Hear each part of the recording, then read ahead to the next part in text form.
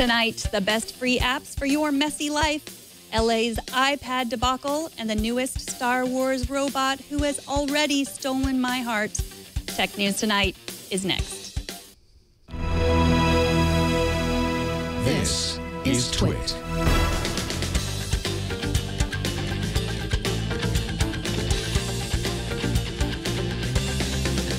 This is Tech News Tonight, episode 318 for Thursday, April 16th, 2015.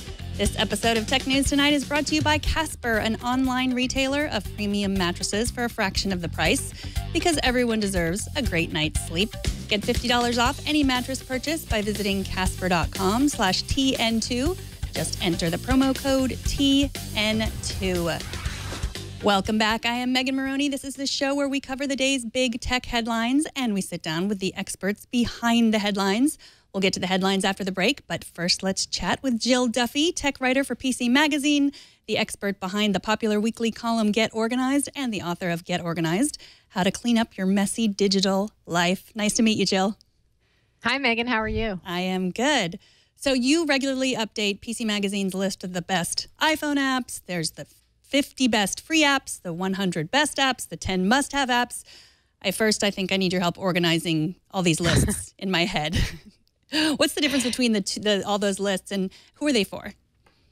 So the 100 best iPhone apps is one of our big stories. We try to update it regularly to keep fresh apps on the list and, cycle off things that are no longer relevant or whatever.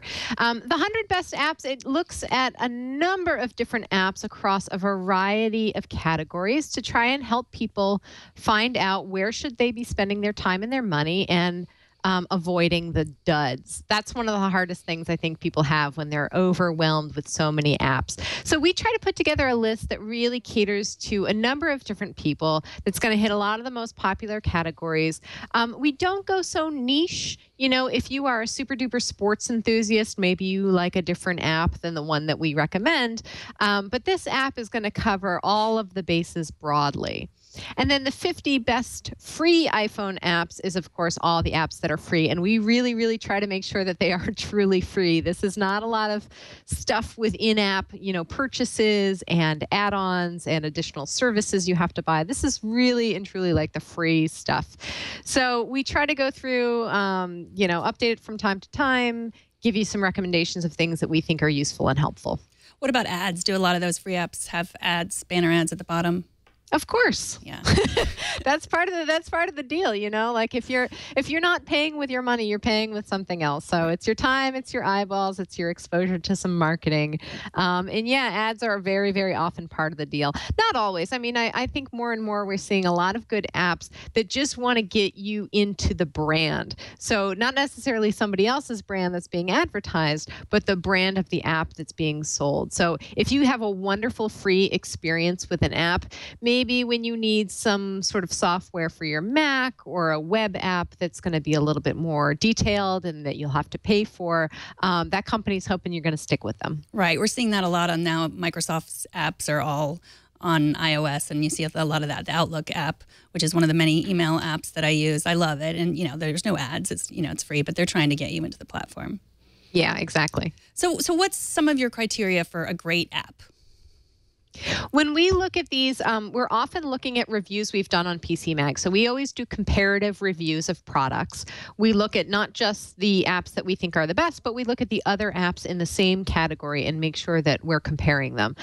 We look for stability and reliability. We also take into consideration some of the user reviews sometimes, because our experience is not always reflective of everybody's experience. So if we hear that people are complaining about buggy issues and we see some consistency in those complaints, we'll definitely take that into consideration, even if we're not experiencing it.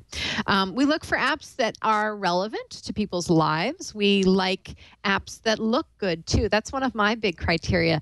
If I want fashion in my life that looks good, I want devices in my life that look good, why would I put up with an app that's functional but has no form to it? So I like to say a looked at app is a used app, and that's actually one of my productivity pointers. Is you've got to look at what you're using and you've got to be happy with what you're looking at. Right, that makes sense. So I get annoyed by apps that are always tracking my location. They're, not the ones that, that I can turn off. It's just always is my only choice, or apps that I have no idea why they're tracking my location. Now, do you have any deal breakers, anything that annoy you about apps? I think that's a good one. Apps that are tracking your location and you don't know why. I think that's a good flag. That maybe you shouldn't use it. For example, the Facebook app, I know it tracks a lot of people around. It follows a lot of your activity. I don't use it. I use the web version so that I can log out easily and clear my cache and dump everything and not have that following me around. Something else that I don't like is when I can't sign up for a service with just my email address, when it wants to authenticate through Google or Twitter or Facebook. I don't like having to give away all of the other information that I've decided to give to one company.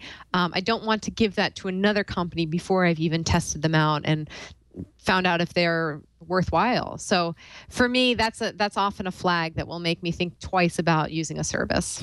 Right. So do you recommend, given a choice between signing up with email or signing up with Facebook or Google+, do you recommend people just enter a new account, use their email instead of their...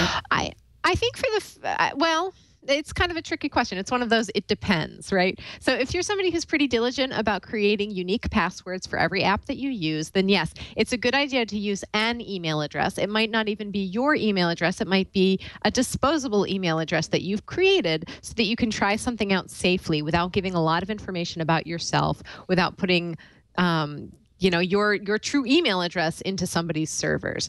So I think when we're first testing out apps, that's something that I try to do. I use a unique password, and sometimes I'll use an email address that's sort of a throwaway address.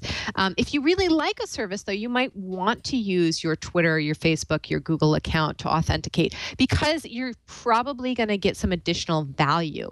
So on the one hand, you're not creating a new password. That's an easy way to, not have to remember it.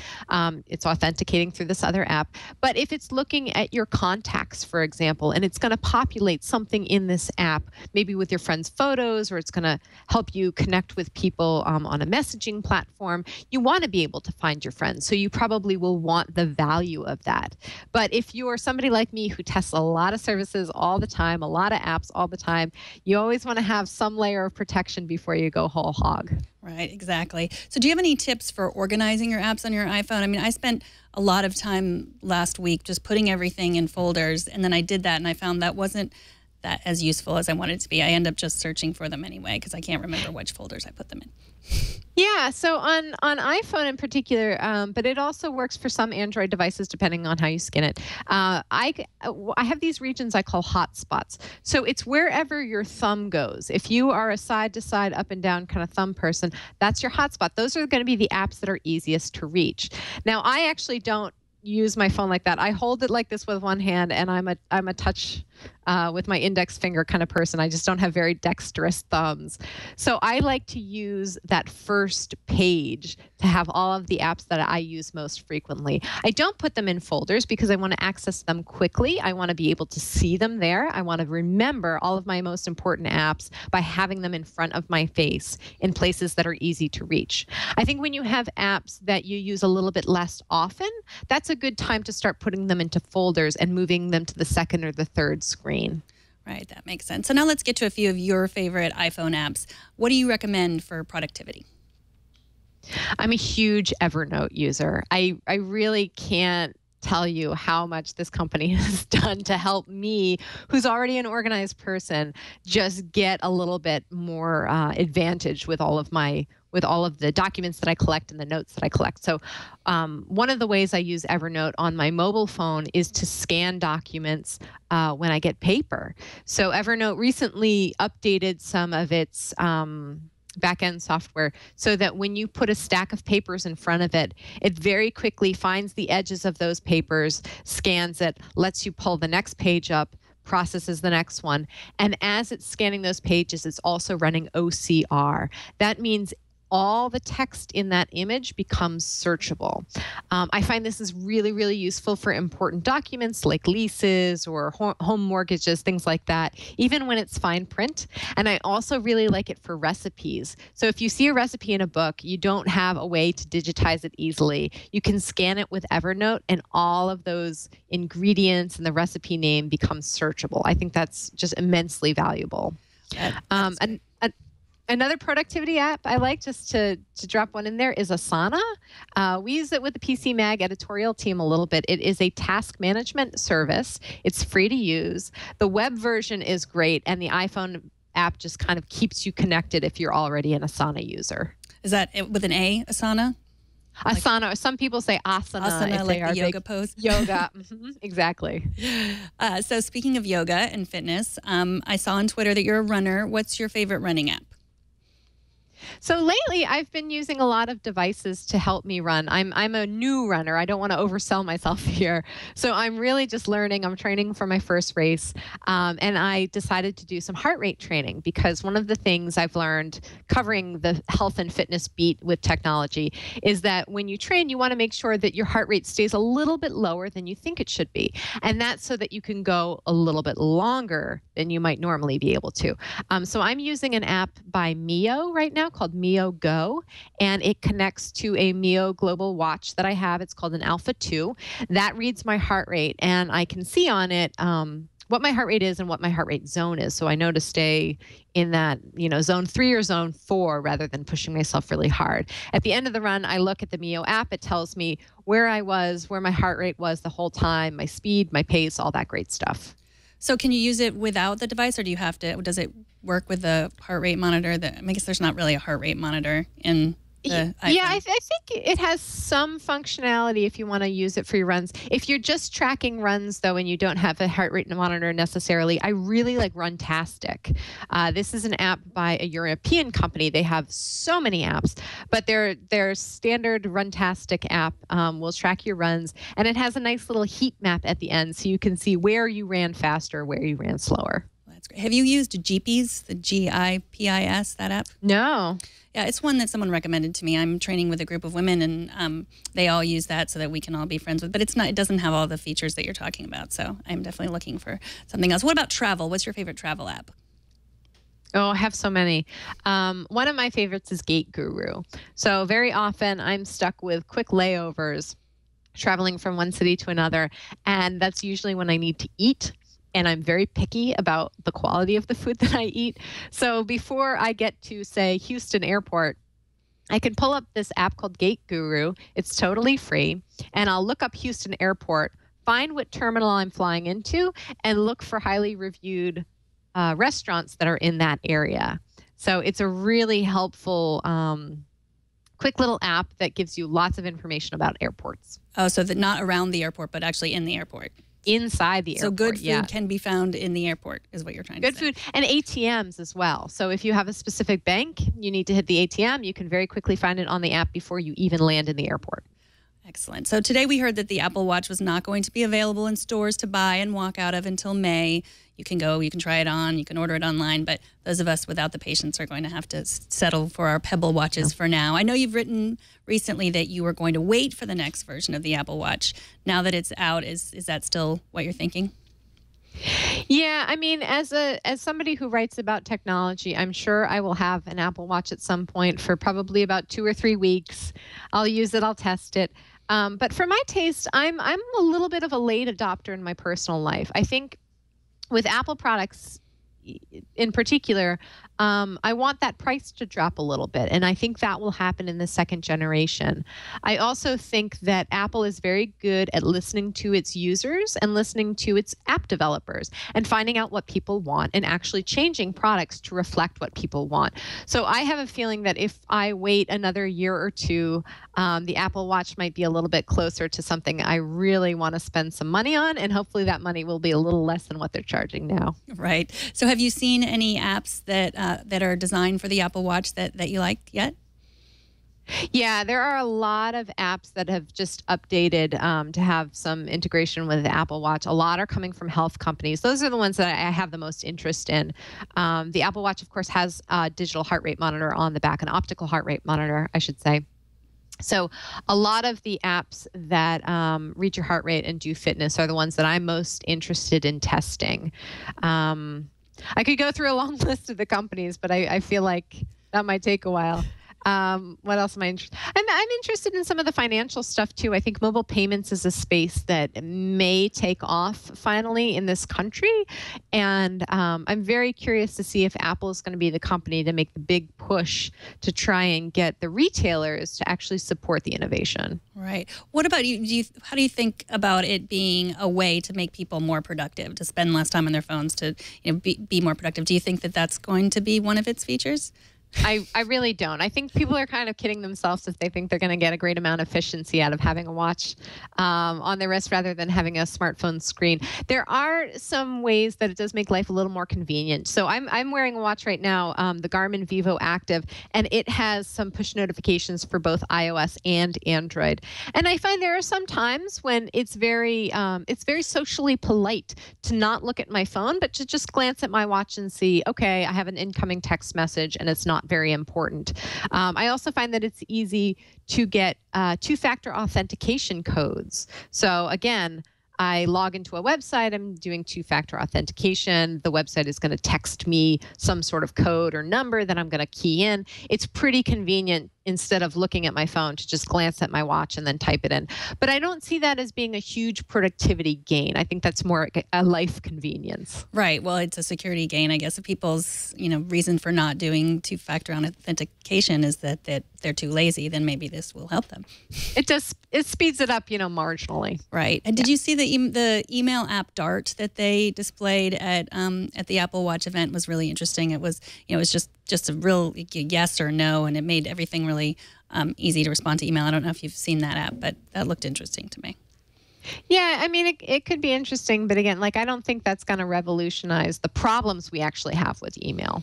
That's true. Well, Jill Duffy, thank you so much. Jill is a writer at PC Magazine, and you can follow her on Twitter. Where else should people find you in your work? I'm Twitter. I'm JILLEDUFFY, Jill E. Duffy. And that's you can find lots of other links to my work on Twitter. And your book is available on Amazon or wherever people buy their books, correct? Yeah, it's predominantly an ebook. So anywhere that you can buy ebooks, you can get it. It's called Get Organized: How to Clean Up Your Messy Digital Life. Well, thank you, Jill. I look forward to having you on when you have your Apple Watch and we can talk about how you use it, because I think you have some great insights in this area. Yeah. Okay. Thanks, Megan. Good to talk to you. Take care. Coming up, Google rival Cyanogen teams up with Microsoft, and the Etsy IPO reveals just how big the market for knitted zombie sock monkeys really is. But first, this episode of Tech News Tonight is brought to you by Casper. Casper is an online retailer of premium mattresses for a fraction of the cost. Casper is revolutionizing the mattress industry by cutting the cost of dealing with resellers and showrooms and passing that savings directly to the consumer. Casper mattresses are made with two technologies, latex and memory foam. They come together for better nights and brighter days. Now, this is for real. You can check out the May issue of Consumer Reports, the one with the big tomato on the front. Casper mattresses got a little write-up and a recommended rating.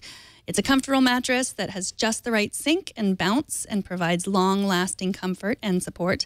I got my new Casper mattress and I tried it out. It's so soft and it's comfortable. I wish I were laying down on it right now.